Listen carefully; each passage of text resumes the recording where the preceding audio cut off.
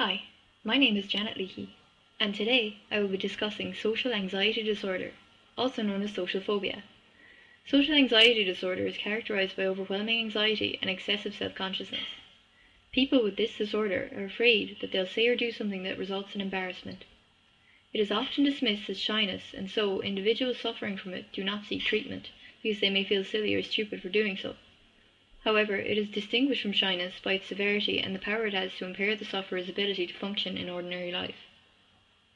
These fears are so pronounced and overpowering that they can prevent people from completing the simplest tasks.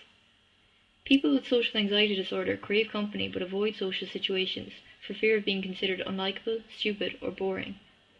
They suffer from low self-esteem and are often highly critical of themselves. They shun public speaking and avoid expressing their opinions among peers. Onset occurs usually around age 11 in about 50% of sufferers, and occurs by age 20 in about 80%, meaning that without treatment, they suffer for most of their lives. This disorder prevents them from doing things like initiating and maintaining conversations, and carrying out actions in front of others like writing, exercising, participating in sports, eating, drinking, and participating in class. Statistics show that people suffering from social anxiety disorder are less likely to be married than those who don't, more likely to suffer from depression, and more likely to turn to substance abuse as a coping mechanism. This means that finding effective treatments is vital. One such treatment is cognitive behavioral therapy, CBT. It is the most well-researched of all psychosocial treatments, and unlike most pharmacological studies, treatments involving CBT provide follow-up data, which has shown that results can be maintained. CBT is based on the premise that what you think influences how you feel. It is made up of different techniques applied in different ways.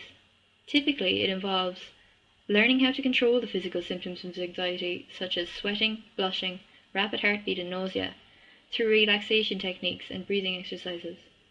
Challenging negative unhelpful thoughts that trigger anxiety and replacing them with more balanced views. Facing social situations you fear in a gradual, systematic way instead of avoiding them. Social skills training, where you practice and prepare for situations you're afraid of until you become more comfortable. Three primary components help with this.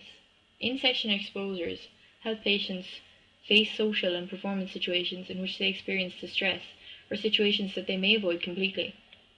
Exposure works best when they rate these situations from low to high and begin with a lower ranked situation and remain in it despite stress they may feel.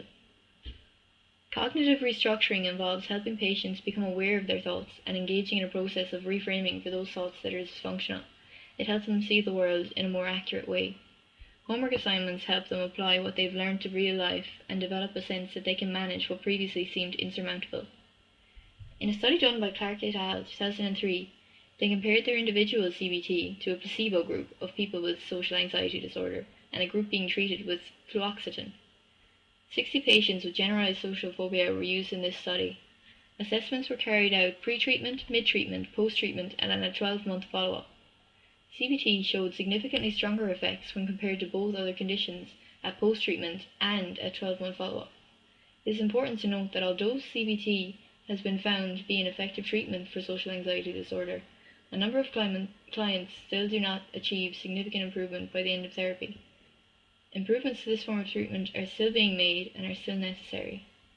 The results from studies like this help determine which techniques in CBT work best for patients long term and are useful for people who are trying to decide which method of treatment will work best for them.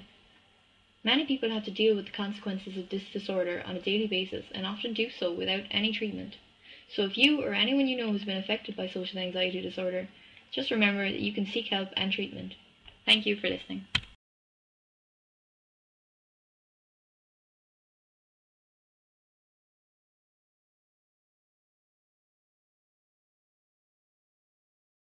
Created using Powtoon.